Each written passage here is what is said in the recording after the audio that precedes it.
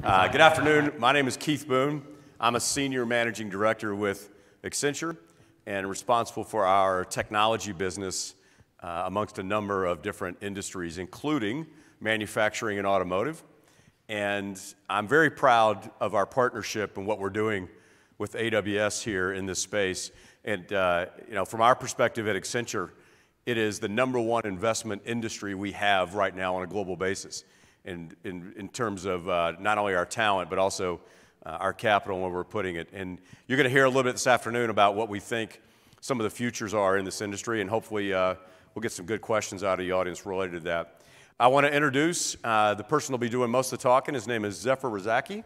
Zephyr joined us in Accenture in the last year or so. Zephyr comes from us from General Motors, so he's been in this business for a long time, and before that he worked at Google.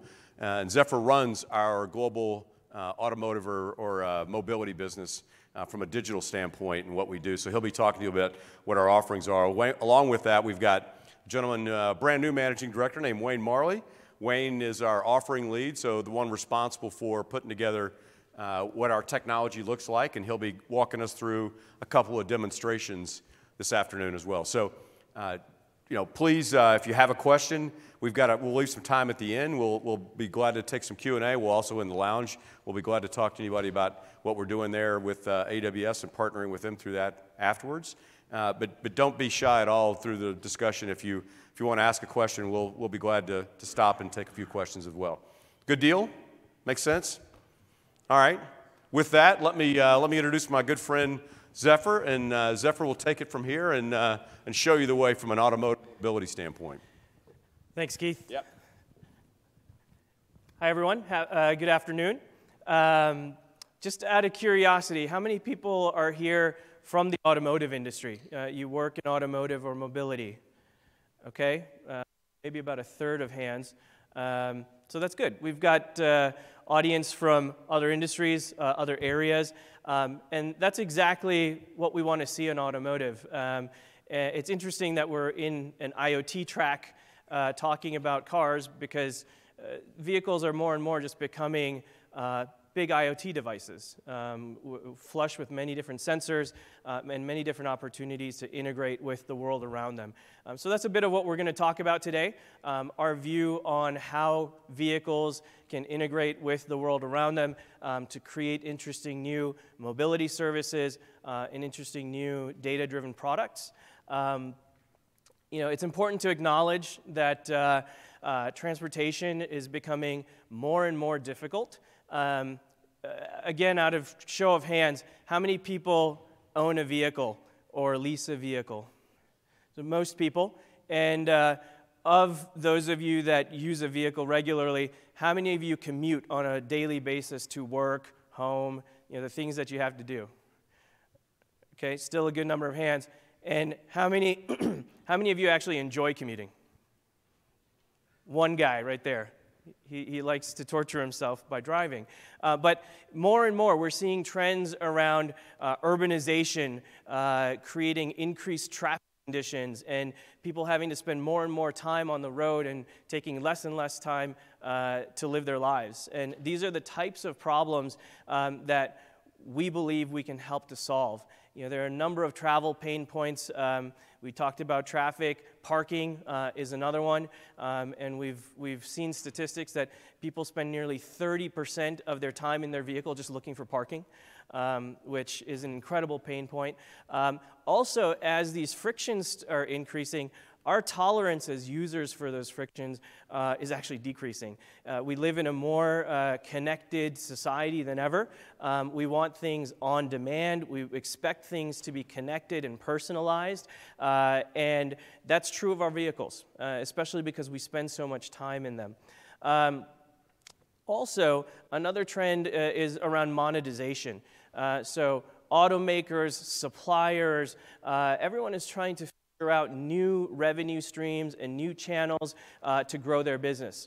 And especially through connected technologies, the data coming off of these vehicles, there are many new opportunities to monetize the product beyond just the vehicle that an automaker sells. So we'll talk a little bit more about what that looks like.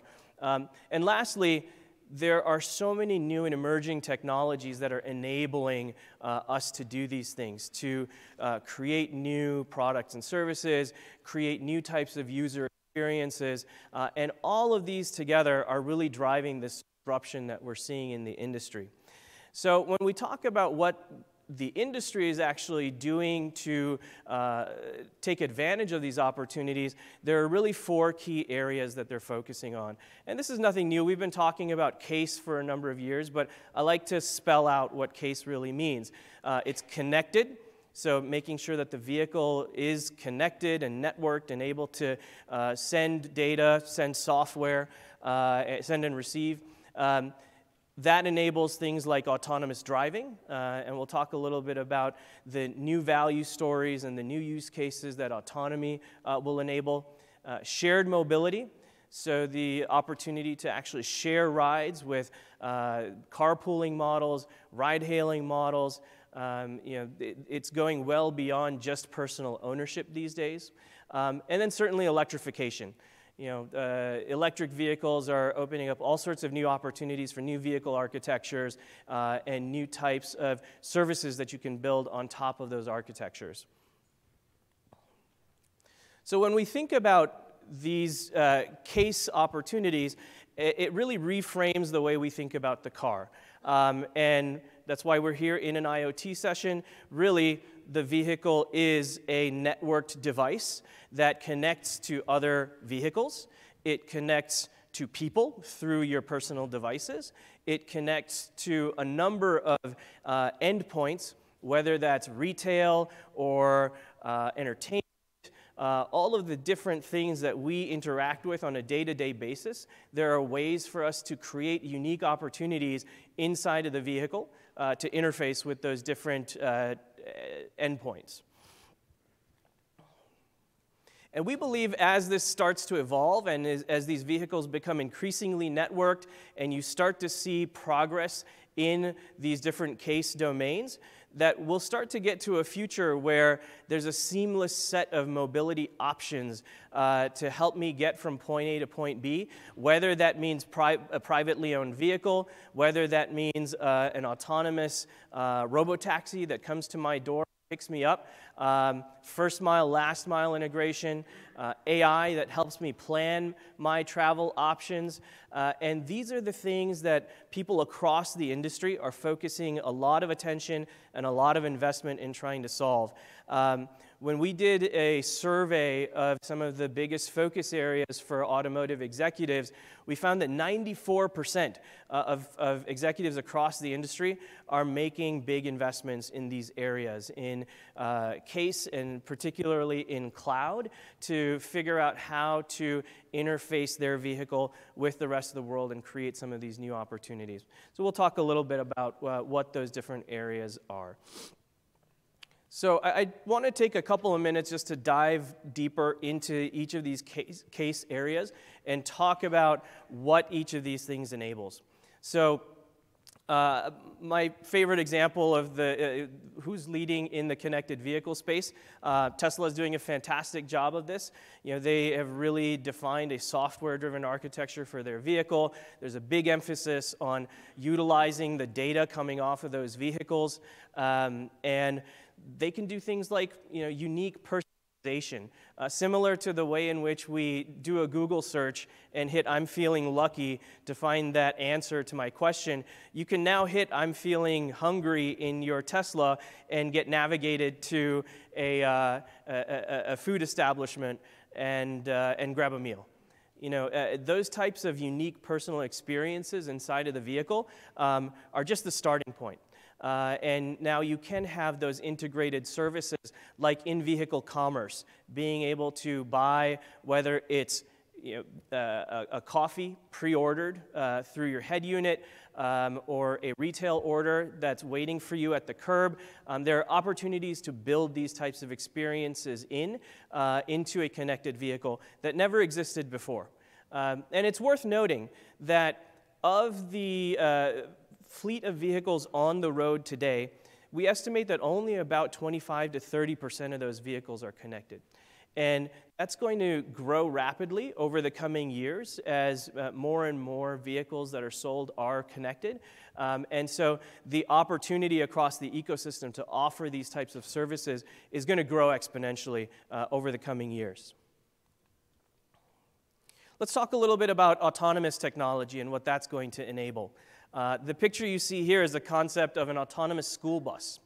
And the types of things that we think about where pulling the human out from behind the wheel and enabling a robotic system to control the vehicle, hopefully reducing human error and increasing safety, hopefully improving the economics of operating those vehicles when human capital isn't your biggest expense. Also increased uptime. We're not depending on when a human can be awake and able to drive. You can have fleet vehicles, for example, long-haul trucks that can be on the road around the clock. And so these are very interesting enhancements that autonomous driving allows that improves safety, user experience, and the economics of the business. Not to mention allowing us time and freedom back when we're not occupied behind the wheel. The sharing economy also plays a really important part in the mobility growth that we're seeing. Not only, of course, do shared rides allow for increased social connections between people, but when people can share the cost of a ride, the economics of ride sharing become more favorable. So you can start to see increased access to underserved populations. You can start to see increased utilization of vehicles as a fleet of vehicles can serve a larger population than maybe just a one-to-one ownership ratio.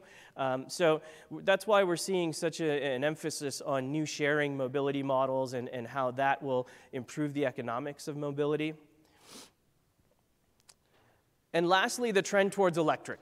Obviously, the zero emissions benefit that everyone is excited about, the environmental benefits are very important, but the move towards electric is also changing the way we think about our vehicle. Charging at a charging station is a different experience from topping up your fuel tank at a gas station. Now, instead of 5 minutes, it might take 30 minutes. And so how do we optimize for using our range on our vehicle? How do we plan our trips to accommodate for those charging sessions? How do we find conveniences where I want to find a charging station that's near a restaurant where I can feed my kids? These are now the new types of considerations that electric vehicle owners have to make, and these are, again, opportunities for us to build services that can help make those decisions. So when we take all of those different case initiatives and think about the solutions, the benefits of the work that's happening in those domains, giving time back to people. Who would have thought that 4.5 years we spend behind the wheel of a vehicle stuck in traffic, and for us to be able to give back that type of time where you're now sitting back, reading a book, getting work done, having a conversation with your family, while a vehicle is able to drive itself. We talked a lot about economics. Through autonomous robotaxis, are we able to drive costs down as much as 70%? To be able to improve the economics of that business, increase access to lesser served communities who couldn't afford an Uber or Lyft ride today.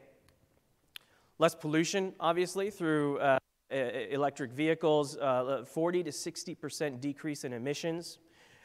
We've talked about equitable access, and we've talked about increased safety. The traffic accidents are one of the largest sources of deaths in America.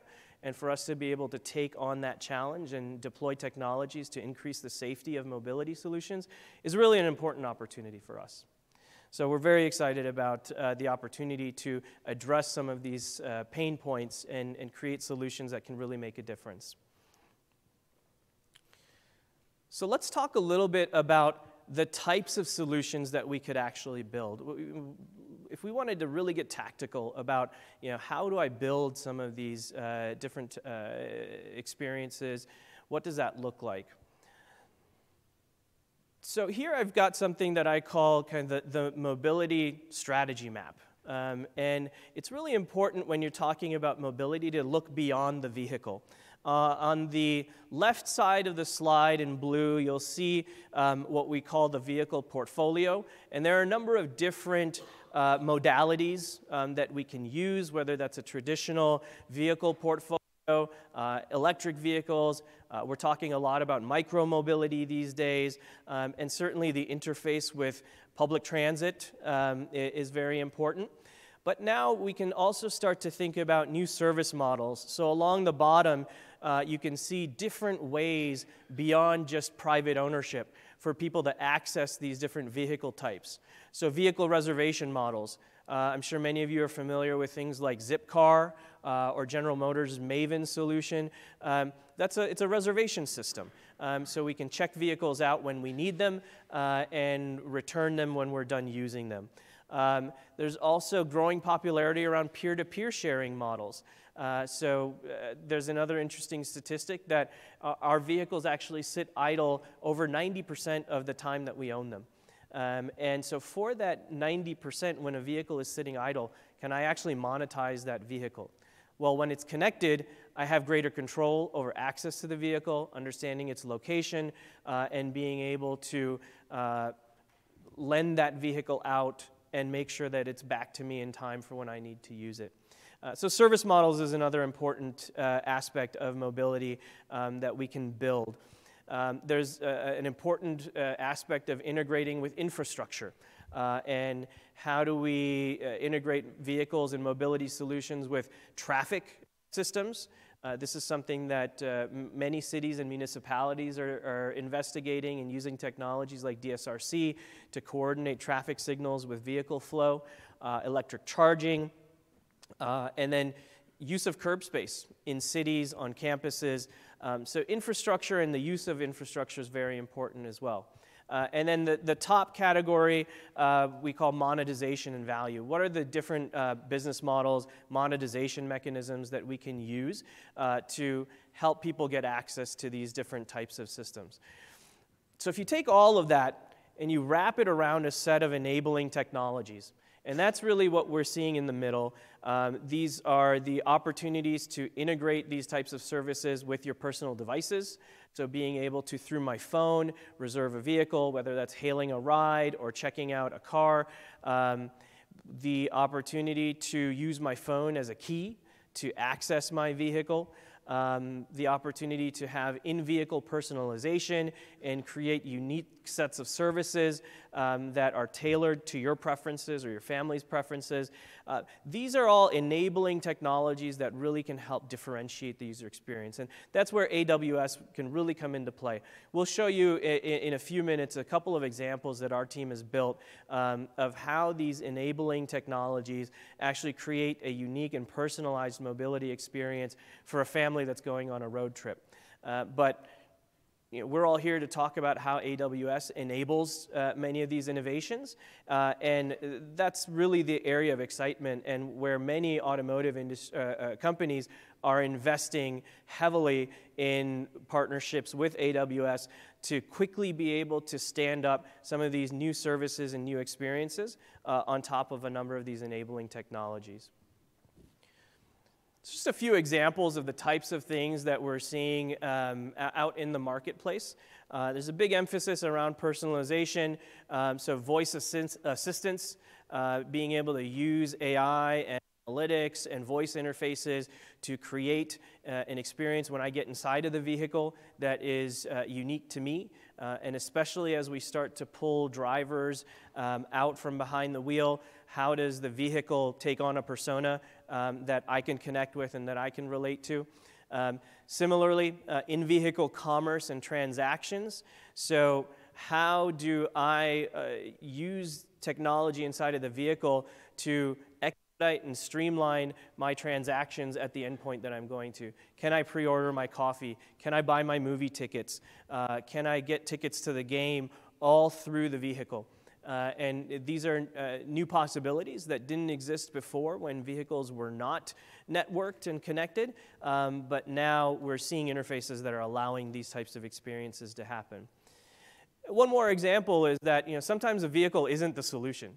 And we talk a lot about first mile, last mile in mobility. So a vehicle can get you so far, but how do I find access to a bike or get a train ticket and get access to public transit?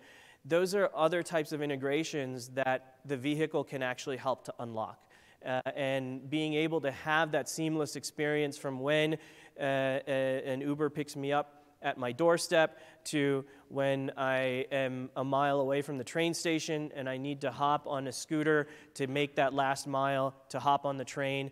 Can a vehicle actually help expedite that entire decision-making flow and all of those transactions? There's a ton of opportunity in that space as well. So, we have actually built a number of demonstrators of this inside of our team at Accenture. AWS has played an important role in enabling some of these experiences. And I'm actually going to invite my colleague, Wayne Marley, who oversees a good amount of this development, to come up and talk about some of the things that we've built. And while Wayne is making his way up, we'll play a little video to show you some of what we've already started developing. Today is the day of the big trip. Alexa has the itinerary and even reminded them to pack the kids' favorite snacks. Today, our connected world makes it easier than ever to discover new destinations, explore our surroundings, and collect new experiences. From home to destination, today's driver yearns to access new roads in life and has the power to do so at their fingertips. They crave personalized, authentic experiences to share with friends and family. Entering their vehicle should be more than just a trip. It should be an adventure. The future of mobility lies in seamlessly connecting drivers and passengers to their destinations in delightful ways. To remain relevant, companies will need to embrace their customers, not only to address their mobility needs, but to better understand their behaviors, to anticipate and recommend their next move, and to personalize their driving experience. The mobility ecosystem of the future will be built on trust, with integrated in-vehicle payments, fully connected systems health checks, and personalized recommendations. Drivers expect reliable, responsive experiences that have their family's safety and security at the forefront. Let's go down that road together.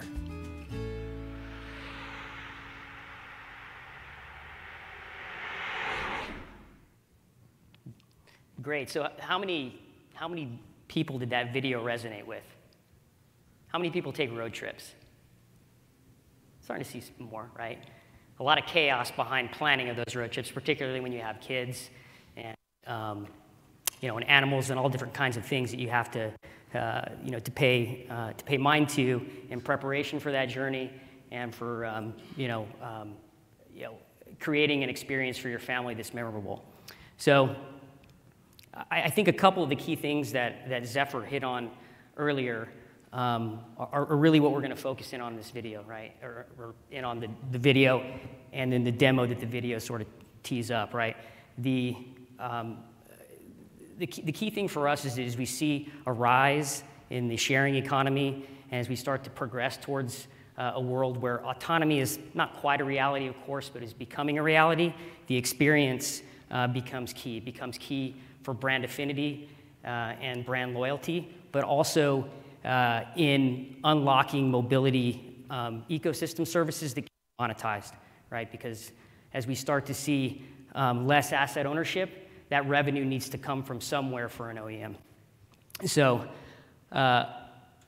really, again, what we focused here on in this particular demo has to do with the experience, and the key asset that underpins the experience that we're delivering is one of AWS's AI services called Personalize.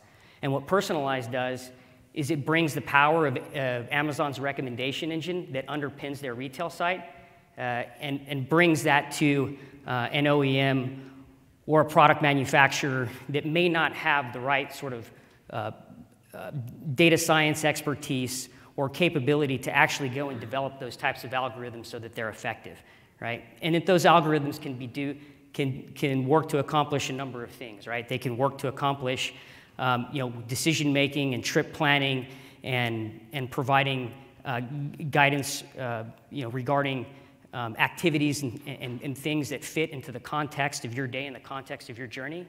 Or they can also be part and parcel to the actual recommendation of different mobility services that are compelling to that individual that owns that's partaking in that transportation experience, so that there is a higher probability of actually monetizing those services, which becomes critical for automotive OEMs. So let's see the next slide. So what we tried to do in our demo is it's really comprised of a couple of different applications. There's an application that we use to better understand who the individual is, which we call an intake application, and that one is powered by Personalize. This application itself is something that an OEM or a product manufacturer can create as part of a companion app.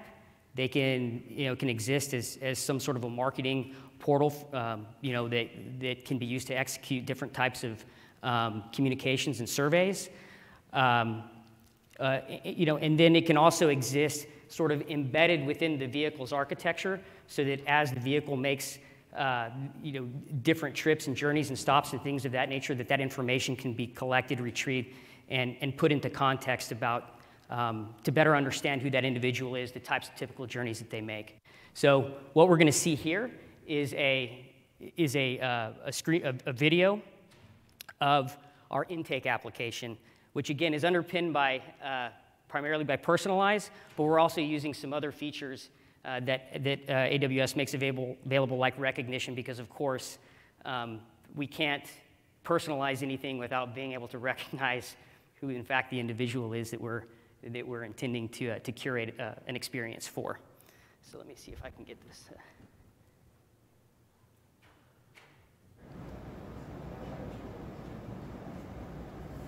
So here we see on the intake app the image being taken. And what we've done here is we've created a sort of an image palette, right, that our participant can go through and just select the images that are appealing to him. And based on these selections, we've created we've created a decent data set that enables us to create a profile for this individual, and then ultimately make recommendations about how we're going to curate the stops and the events that we're planning for the road trip ahead, right? Again, it doesn't have to be limited to those types of things, right? It can also be baked into the different mobility services that you would ultimately offer to this individual, right? And you'll see one of those mobility services at the end, where we talk about a concept called chargeback, where the individual is going to be at their destination for an extended period of time and has a bi-directional relationship with the utilities provider, so that vehicle can be used as capacity, as grid capacity, and they can be compensated for it. And again, because we understand the context of the journey that the individual has taken, we're able to suggest that service as a part of the experience. So what we'll move over to now is a head unit application. Oops, let's see here. Oops, let's go to the next one. So now we're going to go to the second application that's a part of this demo, and you can think of this is the head unit that would exist in your vehicle. So it's going to show us actually embarking on our trip. As a third part of the application that you won't see here, we have an actual an application that runs on a curved monitor that sort of simulates the actual journey that you're taking through video, and some pop-ups that show when we're calling actual AWS backend services. Probably just to give you a bit of background into the services that we're using. Again, Personalize is one of the key services that we're using. We're using IoT Core and Greengrass to harvest CAN data from the vehicle. We're using Poly to actually narrate points, events along the journey. We're using Poly primarily because for demo purposes, it works out better to enhance the experience. But as we start to look deeper into how that type of experience can evolve, we would certainly look more towards Alexa Auto to do those types of things. Recognition is another key feature that we're using here, and we also have Amazon Pay sort of baked in. We're not actually making calls out to to any payment gateways, but we're using Amazon Pay as part of the experience to pay for the charging that's associated with the road trip that we're about to take. So let's go ahead and look at this. So again, we've got Alex again going through. So he steps into the vehicle. The vehicle's camera recognizes him, says, "Hey, Alex." And we're going to initiate a vehicle system health check. It's based on real CAN data. We're using IoT Core to ingest that data. And so we're doing a systems check that's based on the context of the journey that's about to be taken, right? Not just based on present conditions, present sort of static conditions, right? Now we're loading in the trip that we're about to take and the stops that we're going to make along the way, right? So we initiate our journey. And we're going to time warp here in a second. There's a bit more of a visual effect when you can actually see the application that runs on the windshield application. And so here we're presented with the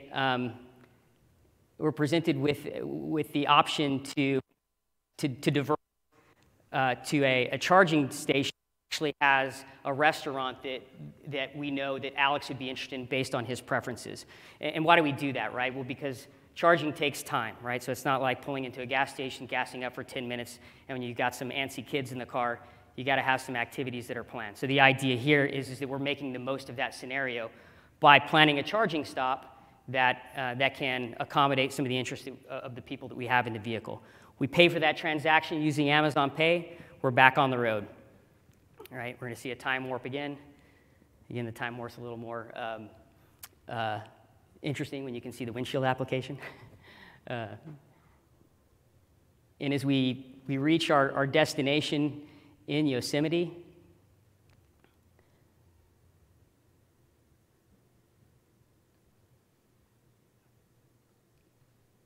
as we come to the end, we will see a set of activities that we've curated on the basis of again, Alex's profile and using Personalize that he might be interested in doing. Right? So he's able to select these and send these activities to his mobile device. Because we think about the context of this journey, he's now at a national park, so he's not going to be at his vehicle. Again, we recognize that he's at a national park, and his vehicle is going to be parked for a certain period of time, and so we present him with the option of this chargeback that we talked about. So offering his vehicle up as additional capacity to the grid in exchange for some form of compensation. So he's able to actually schedule that, let the system know when he needs his vehicle to be ready and fully charged by, and in the meantime, he's able to recoup, to generate a little income off of his dormant vehicle. So, and then that's where our demo ends here. This demo is one of 2 demos that we have in place in our space, and I'm irresponsible and don't have the location, but I promise we can get that to you. The second demo that we have, it really takes a step back and looks at how this data is managed, how this trip data is managed across a full fleet of vehicles, right? So, tens of thousands, hundreds of thousands of vehicles, how that data can be ingested, consented for specific usage, different types of granular usage, how we can ensure that consent is stored in an immutable record. From Amazon's perspective, we're using private blockchain QLDB to do that, and then package it up in a way such that it has value, has structure and value for prospective marketplace buyers. And then we're then pushing it into a new product that AWS just launched called Data Exchange. And again, really cool concept that we're working on, and we've created an application in Unity that makes data ingestion fun, dare I say fun, right? That makes, that helps to illustrate the concept in a way that's it's at least you know, in some way intriguing. So with that, I'm going to pass it back over to Zephyr to finish up. Thanks, Wayne. So as Wayne mentioned, I mean, both of these demos are available for you to come interact with in our booth. It's 1417 is the booth number, and we'll put that up on the screen for you to jot down and come check us out. But you know, hopefully you get a sense of the types of experiences that we're trying to build. And the second demo that Wayne mentioned is significantly important as well, because there is such an increasing emphasis on data and monetization. And whether you're an OEM or a supplier, or even one of these sort of endpoints, if you will, that's trying to integrate retail or other things into a mobility service, the movement of that data, the ability to package that data and actually put it into a marketplace where people can select the data sets that they want and be able to access and purchase that data is something that everyone is trying to figure out. So for AWS to build that data exchange service and for companies to start adopting it is really exciting. And we're going to see much more of that happening. I'm confident that that's really going to evolve more in the years to come.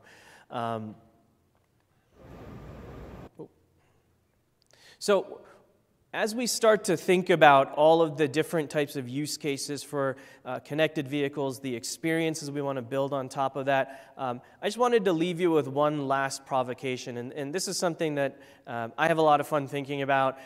In the autonomous future, especially when there isn't a driver behind the wheel, what does our relationship with the vehicle look like? And we have a few ideas here of the way that people will be using vehicles, whether it's for business meetings. The previous company that I was with before I joined Accenture, we focused on building self-driving shuttles. And one of the biggest use cases that we found was people shuttling between meetings from one building to another. And they were almost continuing their business conversations in the vehicle, so much so that we dubbed it the conference room. And that's a real application that we believe enterprise campuses are going to need. Similarly, entertainment. Instead of going and staying overnight in a hotel, can I hop in a vehicle that offers me the comfort of a movie to watch, a comfortable bed to stay in, and actually use that vehicle as my hotel room on wheels?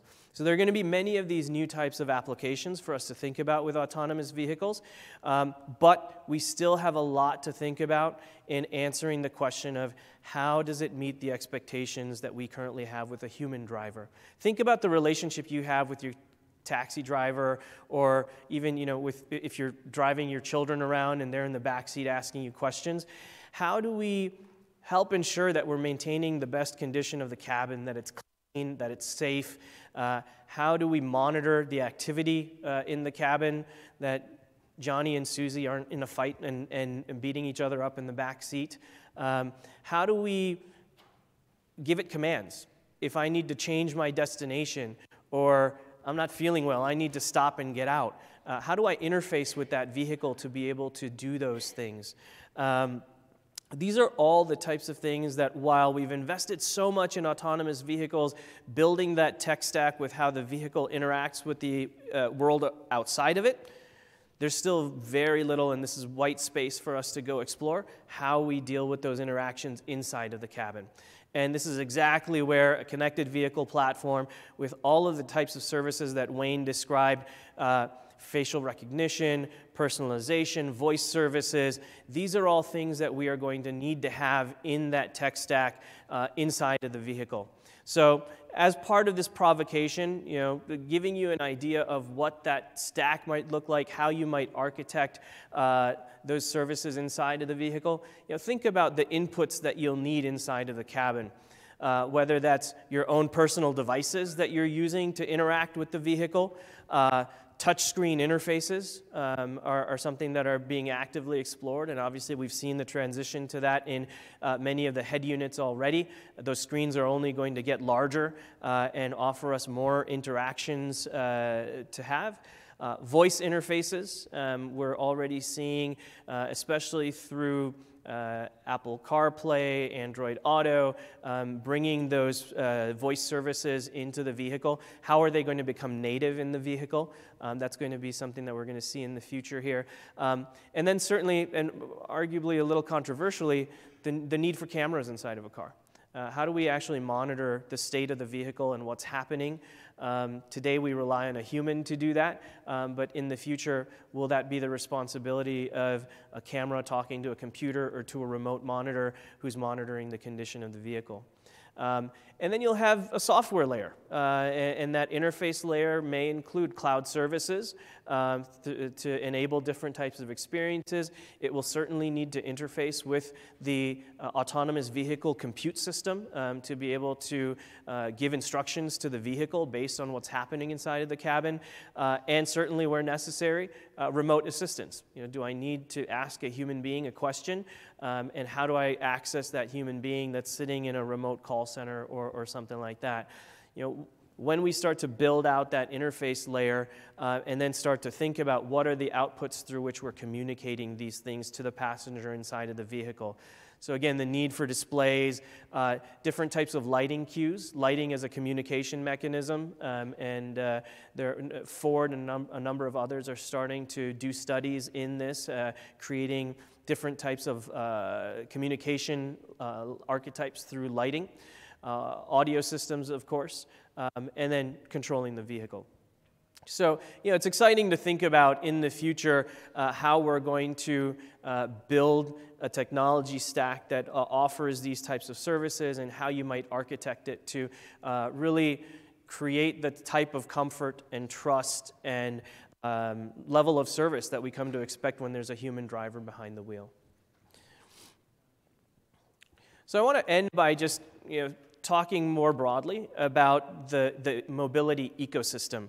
You know, we've traditionally thought about the car and the automaker as kind of the owner of that experience, but the reality is, with this new proliferation of technology, there are many new entries into the mobility ecosystem, and while the automotive companies are focusing on these case priorities, you're also seeing the tech companies like Amazon and Google and others starting to create services for vehicles. You're starting to see the travel industry and the hospitality industry enter into this, and the role that Airbnb plays, for example, in your travel and mobility experience.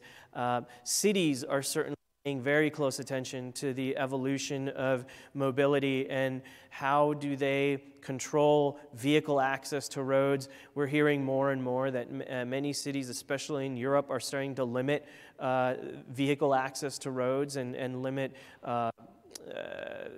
traditional fuel or ICE engine vehicles on roads. So cities are also playing an important part of this.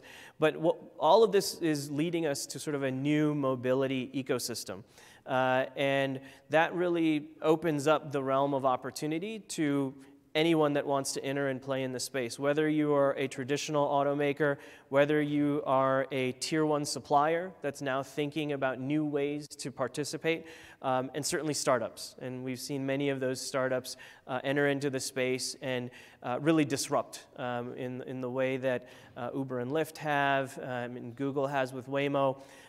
So this new ecosystem is really a wide open playing field for people to come in and either innovate their traditional business models or come in and disrupt with new business models that we may not have thought about yet in the industry. And the beauty of this is that AWS sits right at the heart of this, and they're enabling much of this transformation. We're seeing an incredibly rapid growth of connected and cloud-based products and services in this industry. And the adoption is size and stage agnostic. Like I said, whether you are a 100-year-old automaker or you are a up-and-coming startup, anyone can jump on board and start to build these types of services at scale and fast. And at the end of the day, it all focuses around how do we create new experiences? How do we enable a wide variety of mobility solutions to get you where you want to go, when you want to go, and how you want to get there?